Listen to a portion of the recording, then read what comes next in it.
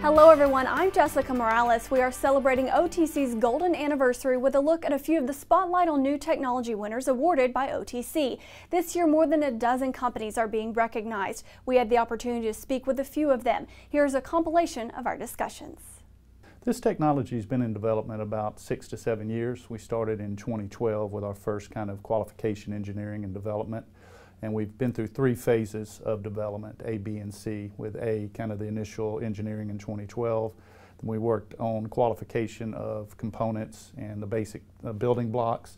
And then 2018 is when we brought it all together and did full-scale qualification. So it's about a 6-year period, including the participation of some major operators as well as Demo 2000, which is a Norwegian funded support service for qualification. Weatherford has worked on the RFID-based completion systems for the last decade. It's been an evolutionary process for us, and we've taken all the lessons learned that we've had over the last 10 years and we combined it into a single-trip completion system. It's a game-changing technology for our customers. We like to call it a revolutionary concept, but using evolutionary technology. Concert well testing live performance is a information-centric ecosystem. In other words, it brings collaboration, teamwork, and communication and accessibility to all users across the operation as well as no matter what location they're in. So it gives them a digital view of the entire well testing operation, and this includes well testing operations as well as cleanup and flowback operations. It's a large amount of ruggedized tablets along with wearable technology, wireless sensors, and video cameras. So it brings down the risk of an operation, allowing the operator to really look at reservoir potential. One of the beauties of the RFID actuation systems is that it allows your tools to be pressure insensitive as well as multi-cycle when you run them in the hull. So now you can circulate as many times as you want. You can circulate off bottom the whole trip in the well. You can test your tubing as many times as you want. You can open and close ball valves, sliding sleeves. You can test your safety valves anytime you want while you're tripping in the well. Each individual tool in the single trip completion system can be operated independently and discreetly from each other. So now you can open and close a ball valve at any time. You can open the ball valve at a discrete time in the well. You can close it later, pressure test your tubing, reopen the ball valve again. It's a unique technology that only Weatherford has. Simply put, a subsea flow meter is a key building block of the digital foundation on subsea wells. It provides flow rate data that is used by our customers to refine their reservoir models and enables them to take action to optimize reservoir management as well as maximize productivity from their wells. Traditionally, operators have been very concerned with the reliability of multi-phase flow meters, and as a result, packaged them into very big, expensive, retrievable flow control modules on subsea Christmas trees.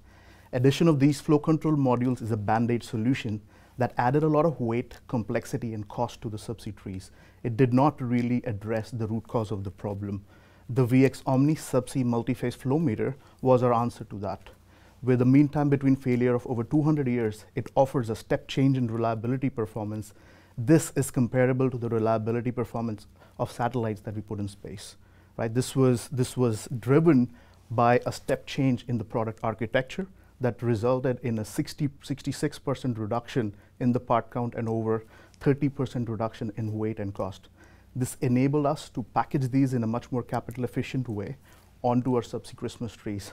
Moreover, these meters can now be delivered 50% faster, empowering our customers with data that they can use to effectively manage their reservoirs.